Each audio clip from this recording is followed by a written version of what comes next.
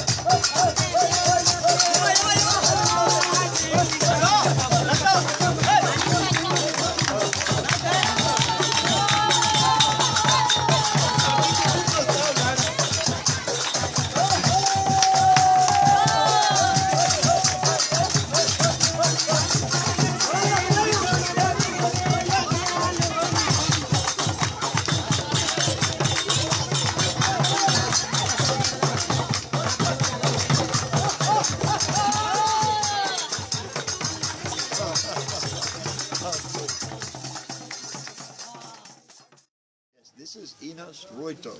He's come from 2 hours away across 3 mountains just to come to our service that we're having here in the village today. And just to tell you and to show you the perseverance of these pastors. This pastor has a church up in a radical Hindu area, and he continues to serve the Lord up there, faithful and true. His family couldn't come today because they're sick, and he was sick as well, but he came anyhow because he wanted to hear the message, and he wanted to be in fellowship, and he wanted prayer for his family.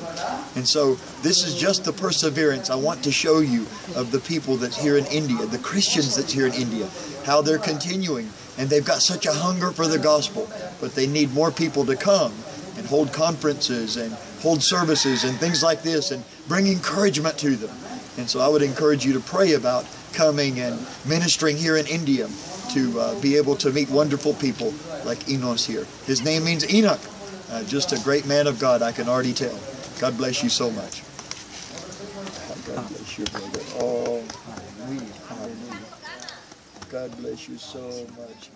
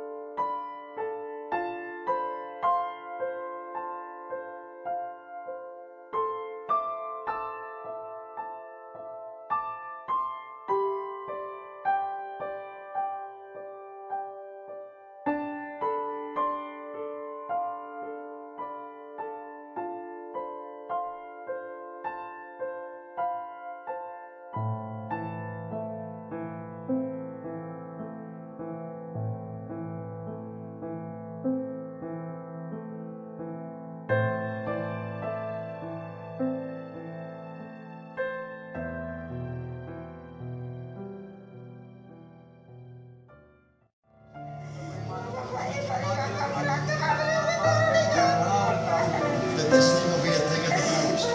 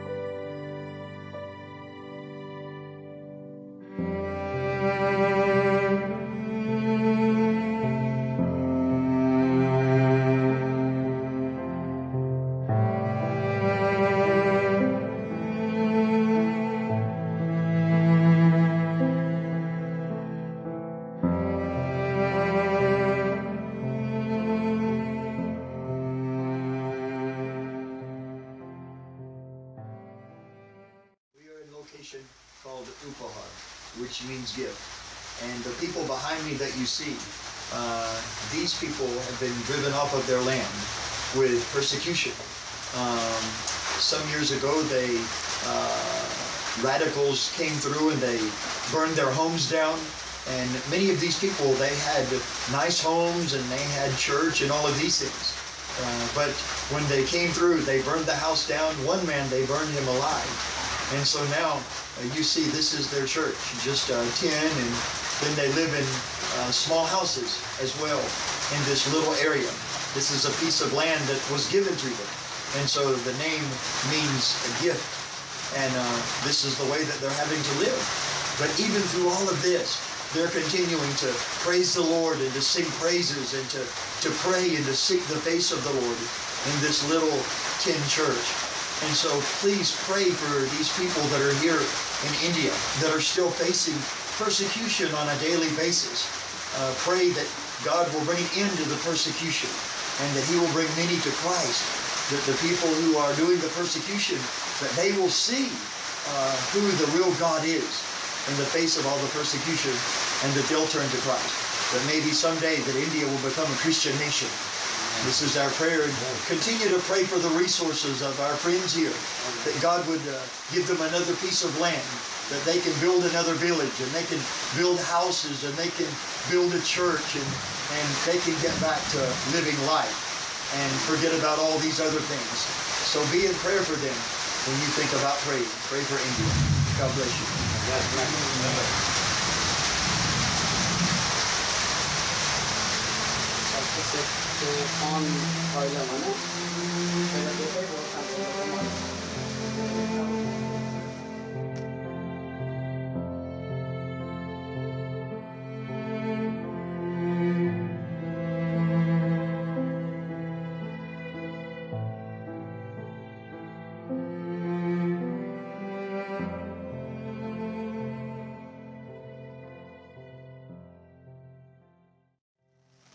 So you see right here, here's the small little houses that they're living in since they were driven off of their land and since they were driven out of the villages. This is the kind of the shanty house that they've had to build with just pieces of tin and whatever they could find. This is the way they're living now. The very end of the row of houses here, these little houses, is where the little tin church is at that we were just in. And so you can see persecution is still real today. But in the midst of all this, they still continue to praise God and they still continue to worship in the face of persecution. So pray for these. As we continue to walk down this little path, you'll continue to see the little houses that they have and what they've been driven to.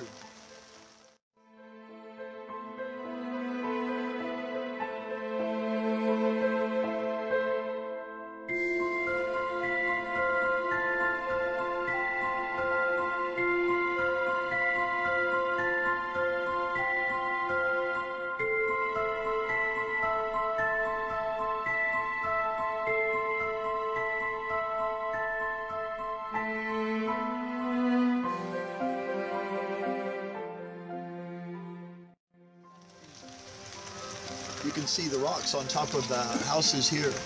These rocks are holding down the tin because when the wind comes, the wind takes away the tin.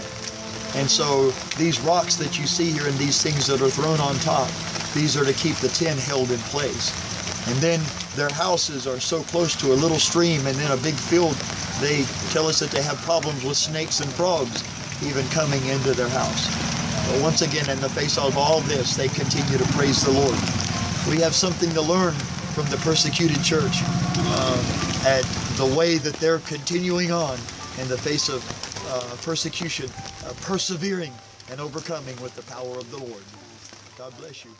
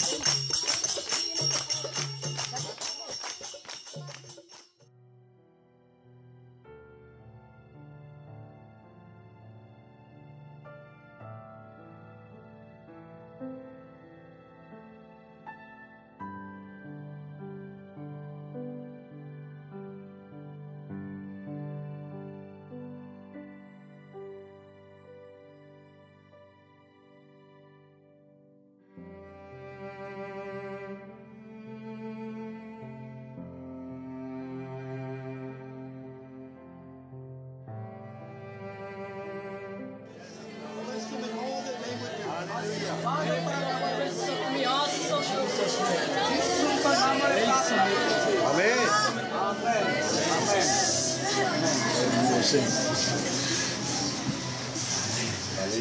समस्त निजर निजर आओ स्थान रे ठाई जिबे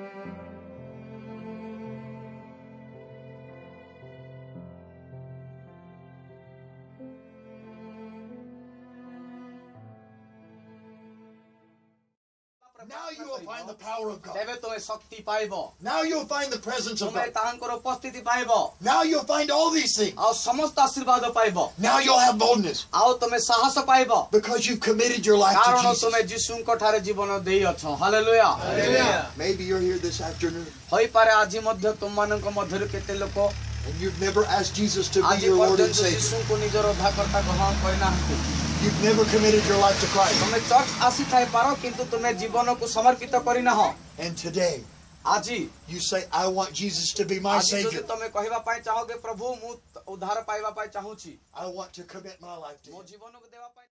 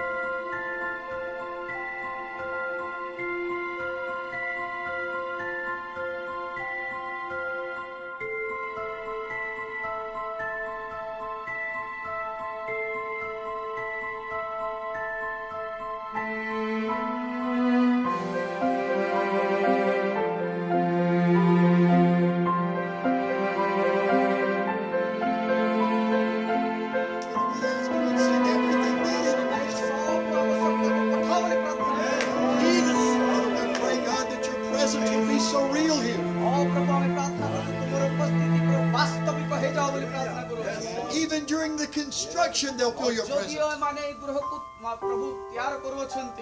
We pray that people just walking by the church ମଣ୍ଡଳୀ ଗୃହର ନିକଟ ଦେଇ ଯାତ୍ରା କରିବେ would feel the presence of God. ସେମାନଙ୍କୁ ମଧ୍ୟ ତୁମର ଉପସ୍ଥିତି ଜାଣିବାକୁ ଦିଅ ବୋଲି ପ୍ରାର୍ଥନା କର। Father, when this church is finished, ଆଉ ଯେତେବେଳେ ମଣ୍ଡଳୀ ଗୃହ ପ୍ରଭୁ ସ୍ଥାପନ ହେବାର ସମାପ୍ତ ହେବ we pray that many will be saved. ଆଉ ଅନେକ ଲୋକ ଏହି ମଣ୍ଡଳୀର କାର୍ଯ୍ୟ ସେବା ଦ୍ୱାରା ଉଦ୍ଧାର ପାଆନ୍ତୁ ବୋଲି ପ୍ରାର୍ଥନା କର।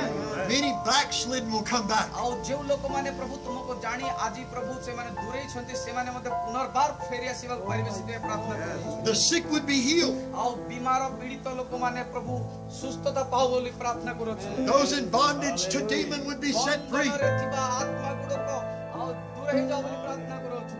That Jesus would be glorified.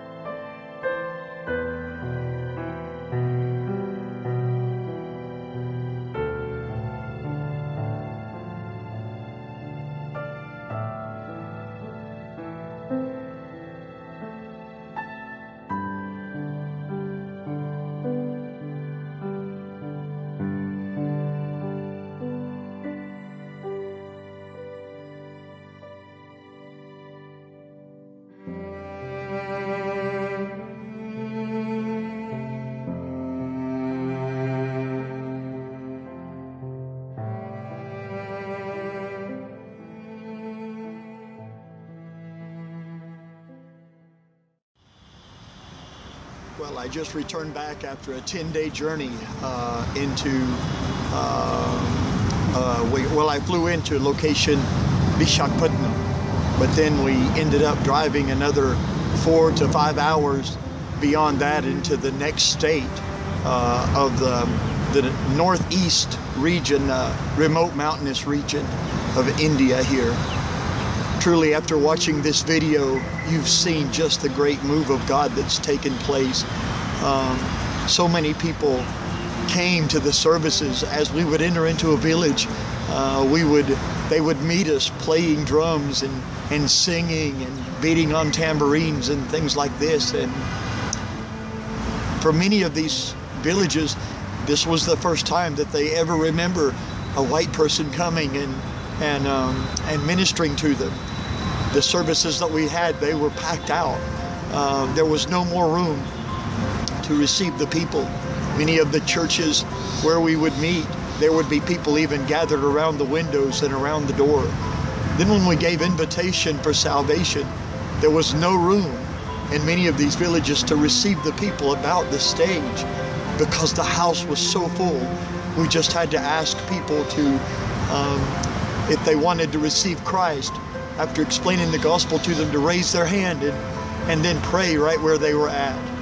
And then after the invitation was given for salvation, of course, there was the benediction, but there was always a line of people that wanted to pray for. They stayed behind, and so many different struggles they wanted prayed for. Some stood in for family members that were lost, and others were standing in for sickness.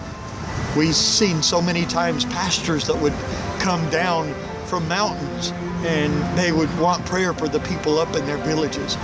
And just amazing to see. My heart is still so moved at the response that I saw on this trip after spending the 10 days there. This area is so remote. They have shared electricity. Sometimes it works and sometimes it doesn't. If no internet or anything like that, they're pretty much cut off from the world. A very tribal people, but such a loving and responsive people. We had opportunity to work alongside with our dear brother Chris, and then also the Canadian Baptist Society. Just wonderful to see what God is doing up in this remote area. And then going hut to hut even, or house to house, and praying for sick. As we would leave one house, people would call from across the street and say, please come and pray at our house as well. And then we would leave that house and another would call to come and pray at that house. And then the testimonies that we heard after that of people that were being healed, they would come back and tell us the next day how that God had touched them. And so just so amazing to see what God has done here in India this time. We have plans. We have already started working on plans coming back January, February, and March of 2017. There's 2 associations of churches here. One has around 100 members, churches. The other one has around 300 members with the Canadian Baptist. And so we have plans on coming back. And my hope is, by the grace of God, to come and spend January, February, and some of March preaching in these different churches. And then in March, the middle of March, they usually have a conference where the churches will come together. And so we're planning on and praying that God will continue to give us the strength to come back and preach for the 2.5 months, and then also preach this conference that they'll be having where the churches will be coming together. Once again, to see the people charged up and ready to go out and do the work of the Lord. I have to say, even sitting here trying to talk with you, my heart is so moved. Thinking back over what I just got through experiencing, working with people who have been persecuted, and then being able to go to one of the orphanages where there were the children that have lost parents through persecution. And I just stand humbled and amazed to see their perseverance, and the way that despite the many difficulties and the many challenges that they have to face, to still see the way they continue to sing and praise the Lord, and the hunger that they have. So as you would pray, please remember India. Remember the faces of these that you've seen on this video. And then also, I would ask you to continue to pray about coming and taking part of what's going on here in India. I want to thank you so much for those that continue to pray and those that continue to support. Because of your giving, churches like Grace Baptist Church and Dunn's Grove and Charity Baptist and Northwoods Assembly and so many others, I can't even remember them all right now. My mind is just so taken. Thank you so much for your continued support and your continued prayers to make this ministry what it is. It's because of you praying and sending and so forth that we're able to be here doing what it is that we're doing. Tomorrow we leave to go to Kathmandu, to Nepal. I haven't been there since the earthquake. I left 2 weeks before the earthquake happened last time, and so I've heard many different reports, and so my prayer is that God would use us hopefully to bring hope to these as well. We love you so much, and we just appreciate you so much, and thank you for what you're doing to make this ministry possible. God bless you, and we look forward to sharing more with you about what God is doing when we leave Kathmandu. Thank you again.